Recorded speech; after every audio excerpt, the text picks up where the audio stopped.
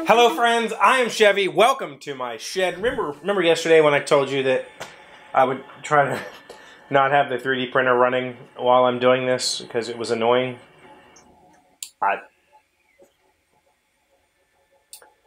I failed you again. It's running hardcore right now, printing pretty much the same thing I printed yesterday, and that's kind of what I want to talk to you, but let me just show you.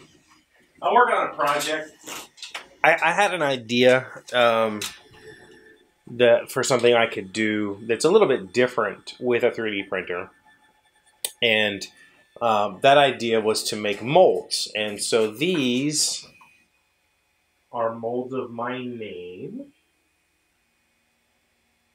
And if you know anything about molding, you might have noticed right off the bat that my name is not mirrored, meaning it's not inverted horizontally and vertically. It's printed here true. And that wasn't a mistake. Well, it is a mistake. No, it's a mistake, but it's not a mistake. That's intentional. My plan for these two molds was to... the lettering is the same height as the case that I printed. So the idea is I just fill this with liquid. And in my head, the thought was I would fill it about halfway and then pop out whatever's in here.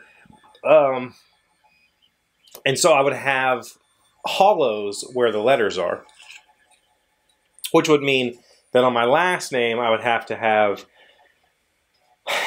some way of adhering the little hollows in the middle. And it still might work. It's not a terrible idea. The problem is I was planning on casting these in something kind of rigid, but right here, like between the E and the V at the top here, and even the little E, I don't think whatever I cast in here is going to hold up. Those two areas are too thin. So I think they're kind of wasted at this point. I could still cut out the lettering and have, you know, my name in cool 3D block lettering to put on something, and I might do that, or I might try to make ice cubes or something I can make in here just to see. But as it stands right now, they're kind of not going to work. So the molds I'm printing currently are inverted and mirrored, and the letters are only about 7 millimeters high, whereas this is 15 millimeters. And so I'm going to fill it to the top, and then when I pop the lettering out, they will just be recessed lettering. So not, I don't know what to call it. But the original idea was to have a square with the letter holes cut out that I can then put wood on wood, and you would see the wood through. So I don't know what to do with these, and that's what I'm here to ask. Like, do you have any ideas? Is there some way I could mold these in a way that would make them useful? I mean, I guess I could mold like a silicone master of this, like an inverted silicone mold of this, and then use that to cast. I could cast this in something and then recast into that. But it just seems like for the you know, I have a 3D printer and I wanted to try it for the express purpose of mold making, because I thought I'm not good at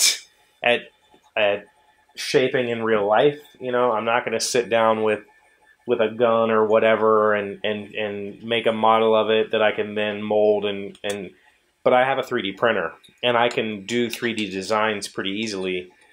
That's my forte, I guess. And so maybe I can just print some molds that I can then cast in something. So that's the project essentially. There's a little more to it than that. And you know, it might come out soon if these molds work and I can get a reliable cast out of them. Cool. Also, these might be too thick. I'm worried about the ridge lines, and I'm printing this at the highest definition that my printer will print. And that means that it's not a super noticeable layer definition, but when you're talking about casting something in a solid material, every one of those little ridges is going to make it way harder to get the material out of here. And so these molds might be one use, and then I have to break them out of the cast. And I might have made them too thick for that. I made these 1mm walls. They might be too thick for throwaway molds. I might have a hard time getting them to break free. So we'll see. I don't know. Maybe this whole idea is just complete crap and I have to start over from scratch. Or maybe I can only cast simple shapes if I sand and treat the molds properly before throwing, you know, whatever in there. But we'll find out. Right now, I'd just love to know, do you have any ideas for these two guys? Some way that I could use them creatively, other than just stacking them up and sitting them somewhere so that I can be narcissistic. Because, you know, that's not me. But it's late right now. It's super late. The 3D print is actually going really quickly now. It's almost near the end, and I want to capture that on film. So I'm going to cut this a little short.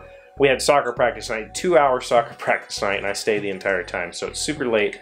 I'm super exhausted. I haven't eaten yet. I want to capture this on film, and I still have to get this edited and uploaded. So, you know, thank you. Thank you for coming back and checking this thing out. Whatever the hell it is we do here every day. Let me know in the comments if you have an idea for these. Or if you're like a molder caster person and you want me to send them to you so you can try to do something with them. I'll do that too. Just let me know. Either in the comments or, of course, my email is always available. Chevee@thedailyshed.com.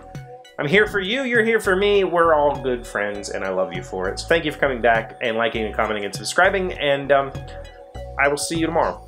Hey, Doc, wait! I want to ask you something. Today's random fact comes from HomeDepot.com. How tall is a standard door? Stock entry doors come in several standard sizes. Height, 80 inches, which is 6 feet 8 inches. Thickness, 1 3/4 inches. Width, or 36 inches standard. 30 and 32 inch widths are also in stock. I believe 6'8" is the standard in the US for height, which is the original question.